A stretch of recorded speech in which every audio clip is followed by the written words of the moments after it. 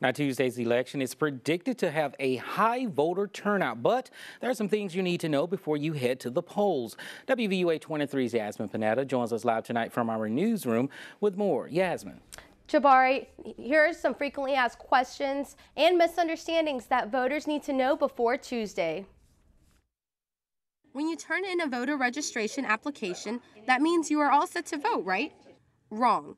According to alabama.gov, once your application has been processed by your local board of registrars, you should receive an acknowledgement from them indicating the status of your application, which usually comes in the form of a voter identification card. From there, polling locations are assigned based on the address you are registered under. If you change your address since you registered to vote, but have not updated it, you can vote where you are registered. You can then update your address. Voters can also send in an absentee ballot if they are unable to make it to the polls on Election Day.